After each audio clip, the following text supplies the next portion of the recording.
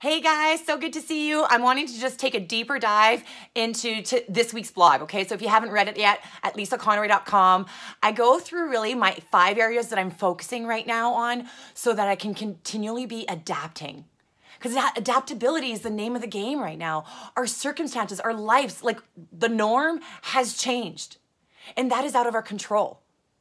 So stop trying to control that and resist that and accept it. And acceptance does not mean defeat.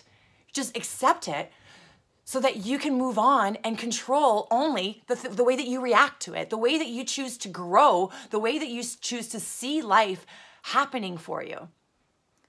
So right now, I'm wanting to encourage you to do your best, to be your best, whatever that looks like. Every single day, commit to being your best. And I get it. Sometimes being my best requires me giving, hey, mama needs a timeout.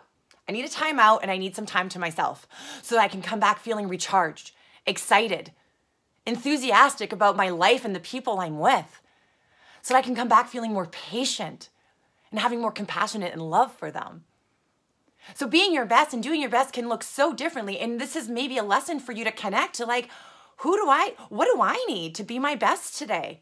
Because if you've been giving and giving and giving and not taking any time for you through self-care and rest, you can't give from a place of emptiness. You're going to fall short, and you're also going to be exhausted and deflated at the end of all of this. I want you coming out of this stronger. So what does that look like to commit to being your best and to doing your best every single day? Be flexible and open to what that can look like, but you'll see that you'll be more resourceful and creative when it comes to the problems and creating amazing solutions that are going to help you grow out of this stronger than you were. You are so worthy of this. This is a calling for a lot of us. It's time for us to grow into the person that we are meant to be. And that doesn't happen in the fluff and the perfectness.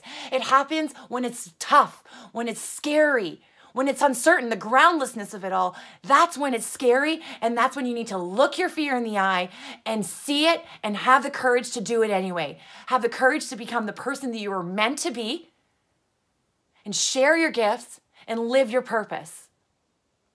I love you so much. Check out the blog for the rest of my focuses. I know it's going to help you. It's been helping me so much. We're going to come out of this stronger, guys. We're all in this together. Love you.